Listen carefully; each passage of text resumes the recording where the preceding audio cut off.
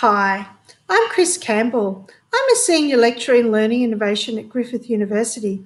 I work in the Central Teaching Unit called Learning Futures. I work with academics across the university where I conduct research often around educational technologies, but always around learning and teaching in various aspects. I've done a lot of research in aviation education around e-portfolios and the integration of e-portfolios into the university systems. And currently I do research around Microsoft Teams and how we can use Microsoft Teams to support learning and teaching.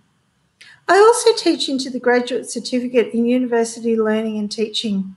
So I have a lot of interest in higher education. I've been teaching in higher education for about 20 years now, and prior to that I was a primary school teacher. I also taught in 3 other universities across Australia. Thank you.